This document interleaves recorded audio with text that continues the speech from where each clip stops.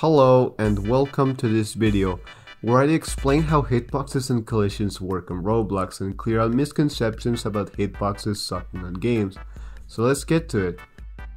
If you have played a Roblox melee game, you know that the hitboxes in those games usually seem to not work properly, since usually from your perspective, you end up getting hit from far away even when the weapon is not touching you, or in the case of FPS games, you get shot even after you took cover. But did you know it's actually not the hitbox's fault? Before explaining the phenomenon, let's explain what a hitbox is. Hitbox. A hitbox is basically just a collider separated from the visual model you see. This collider can collide against raycasts, other colliders, etc. The reason games use a separate model from the visual one for detecting collisions is to save performance, since calculating physics and hit scan on the model's actual geometry can get very resource intensive. Now let's look at the ways we can make hitboxes on Roblox Studio and detect collisions. Touched events. Touched event is basically a signal that we put on a specific model in Roblox Studio which fires whenever the model collides against another collider. Even though this method sounds simple and perfect for making a hitbox, for a sword for example, touched events are not accurate and use a lot of performance, and not to mention their security vulnerabilities. Spatial queries. Spatial queries are functions inside Roblox Studio that allows us to check what colliders are intersecting certain geometry. These are the three main functions. Get parts in bound box. This function tells us all the colliders whose bounding boxes intersect a bounding box we specified to the function.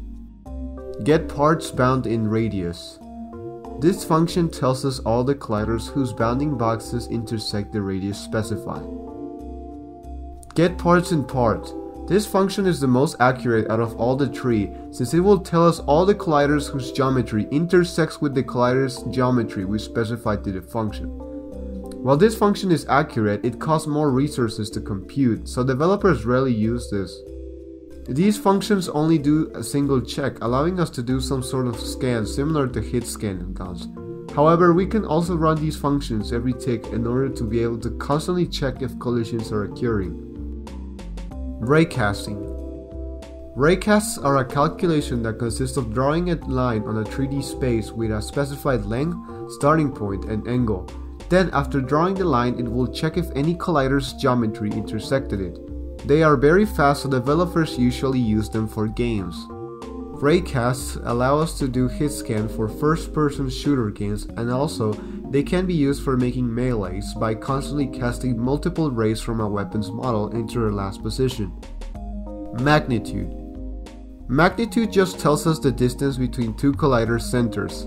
This behavior can be used to make a circular-like hitbox that detects other collider centers that get close, and we can also do this every tick for a more dynamic-like approach. The difference between magnitude and get parts bounds in radius is that magnitude only checks for collider centers, while get parts bounds in radius detects all the collider's bounding boxes who intersect with the radius. All of the methods mentioned are the most commonly used for creating hitboxes, and while using custom calculations, just how Chickenoid does it for its physics engine, is very possible, most devs don't use custom calculation. Now, the reason why hitboxes don't work as intended usually is because of latency. Latency is the time it takes for a machine to send a message via network to another machine and then have it sent back. We measure latency in milliseconds, which we call ping. But how does latency affect the hitbox?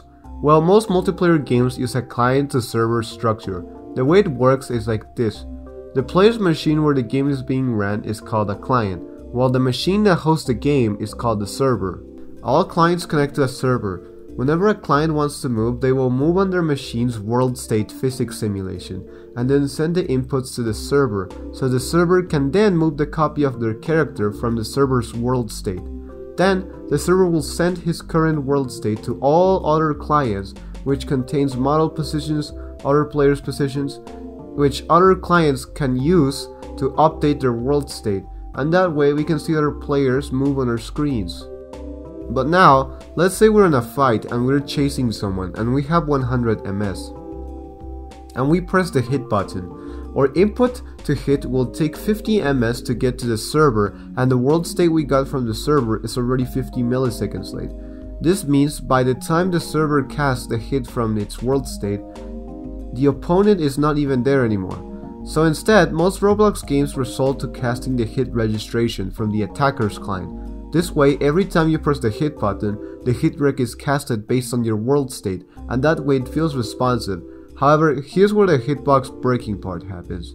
So, as you might assume, since the hit reg is casted on the attacker's client, that means if our opponent presses the hit button and we have 100 ms, and he also has 100 ms, in our screen we will see ourselves 50 milliseconds ahead from the server, and he sees us 50 milliseconds late from the server world state. Additionally, he is 50 milliseconds ahead from the server from his perspective.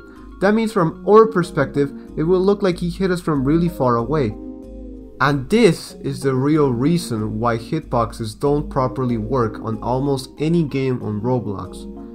Fortunately, there is a better way to solve the latency problem other than client-side hitboxes, but unfortunately, since client-side hitboxes are very easy to implement, developers usually end up using them. Guys, this was my first video ever on this format. Let me know if you guys liked it or not. And if you guys would like me to talk about the other ways to solve latency in games, please leave a comment below. Anyways, this is CCTV Studios heading out.